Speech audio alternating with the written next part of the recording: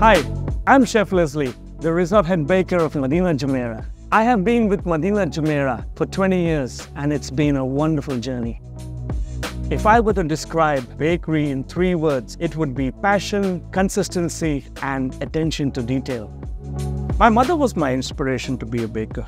And I went and studied and I said, I'm going to do bakery. Chefs are everywhere, but bakers were far in between. I don't want to be a number. I want to be special. And that's why I chose to be a baker. The guests, when they book a room, they are most definitely having breakfast. That's where I get the opportunity to do fantastic stuff so that they choose our hotel.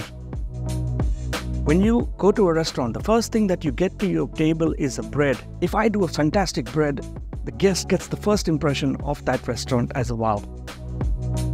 Everybody knows I'm a baker, but there's something that nobody knows about me is I use music to unwind, and guitar is my instrument.